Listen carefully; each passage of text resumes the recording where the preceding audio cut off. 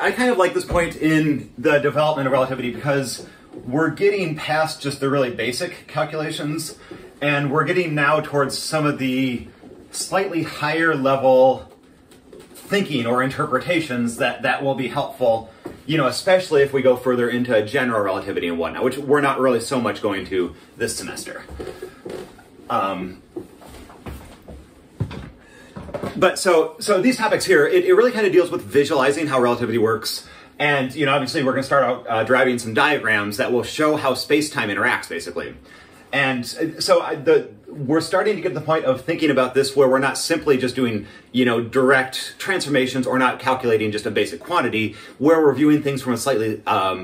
you know, viewed from one step further back to make sense of an even bigger picture. And so I think when we derive these space-time diagrams, that's synonymous, by the way, with Minkowski diagrams, it is kind of a really cool conceptual leap to be able to view, you know, entire space-time in a single diagram, and then more so be able to actually like analyze what the different regions of that diagram physically are interpreted as. So I'm getting ahead of myself, but this is kind of that, you know, starting to think outside the box even more now that we have kind of the analytical side already, you know, captured.